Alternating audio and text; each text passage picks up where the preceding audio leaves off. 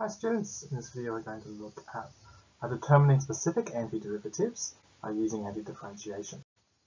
Alright, so what you should be able to do, students, is if you're given a derivative or given a gradient function, what we want to be able to do is work out the original function, so antiderive, but also work out the specific value of c is basically what we're working towards. But to do that, we need to know some sort of initial condition about our function. So some things to remember. We need to remember our anti-differentiation rules. We'll need to remember that anti-differentiation is the opposite of deriving. And we also need to remember that we need to add that constant c anytime we do any anti-differentiation.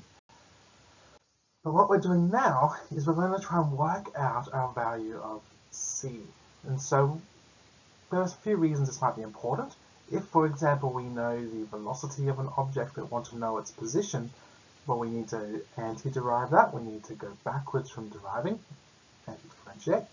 But if we do that, we get some value of c. And if we're trying to work out how far or the displacement of an object is, we need to know that value of c. But to work out that value of c, what we need is we need to know some value of our original function. So we need to know some value of capital F of x, our antiderivative, and once we substitute those values in, we could actually just rearrange it to determine our value of c. Alright, so when we have to determine a specific antiderivative, what we have to do is basically carry out two steps. First step is to do our antidifferentiation. Second step is to substitute in the values that we know to determine the value of our constant of integration, determine our value of c.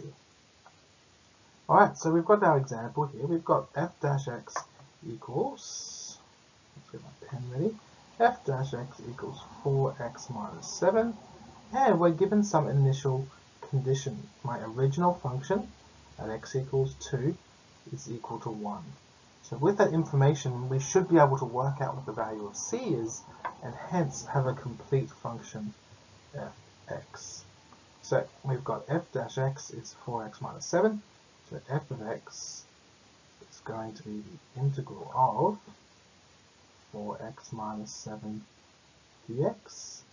And integrating that, that'll become 4x squared over 2 minus 7x plus c, which simplifies to 2x squared minus 7x plus c.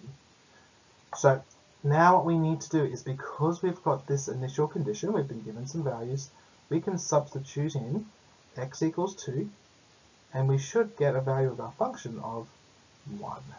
So knowing that f of 2 equals 1, we can say that 1 is going to equal, or 1, the value of my function, is going to equal 2 times 2 squared minus 7 times 2 plus c. Simplifying that, 2 squared is 4 times 2 is 8 minus 14 plus c. 1 equals negative 6 plus c. 7 equals c. So therefore my function is 2x squared minus 7x plus 7. And that's my specific antiderivative. That's the exact function I wanted to determine, which I could only get this time because I had some values I could substitute in and determine a value for c. Alright, let's do another one. Given f dash x equals 4e to the 3x minus 1 and f naught equals negative 1, determine my function. Once again, the steps are the same. So my function is going to be my integral of my derivative, so 4e 3x minus 1 dx, which is going to be 4e to the 3x divided by 3. So that's my rule when integrating exponentials.